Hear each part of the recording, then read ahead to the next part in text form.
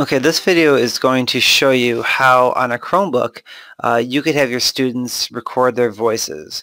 Now this is primarily just to record the voice in any sort of audio editing. So if you want your kids to record their poetry, create podcasts to record, or any sort of auditory project, this is the way to do it. So all I need to do is you probably want to have the students use like some sort of microphone, that like headset, but if you do not, your Chromebook does have its own built-in microphone.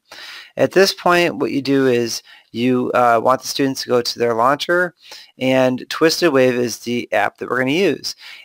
It's showing up here because I have used it just recently, but if I do not see it here, I could either go to all apps or I could search for the keyword Twisted.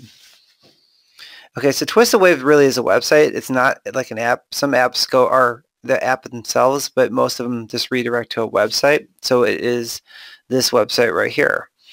Okay, so here we go to a Twisted Wave website. You do not need to create an account. You do not need to sign in. You could create an auditory file from here.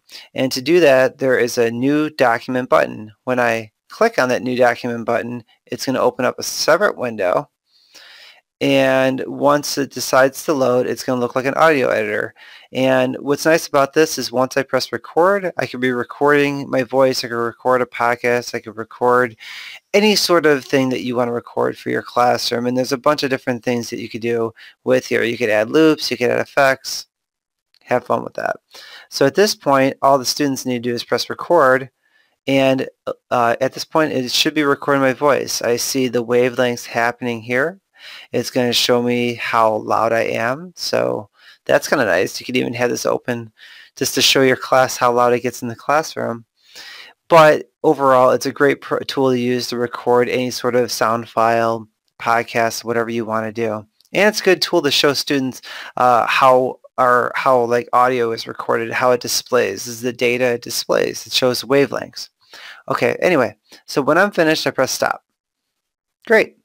I can rewind it, I can hit play, I can listen to it. Once I've completed this and it's the way I want to download it.